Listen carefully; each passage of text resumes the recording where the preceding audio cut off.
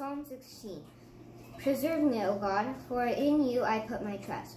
O my soul, you have said to the Lord, you are my Lord.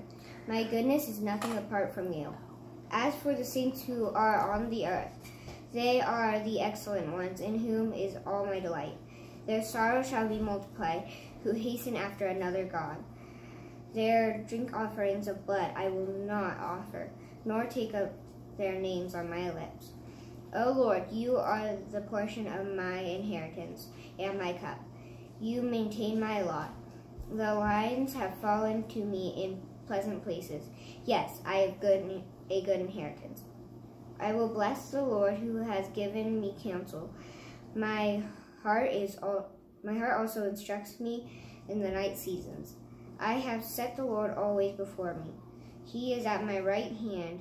I shall not be moved. Therefore my heart is glad, and my glory rejoices. My flesh will also rest in hope. For you will not leave my soul in Sheol, nor will you allow your Holy One to see corruption. You will show me the path of life. In your presence is fullness of joy. At your right hand are pleasures forevermore.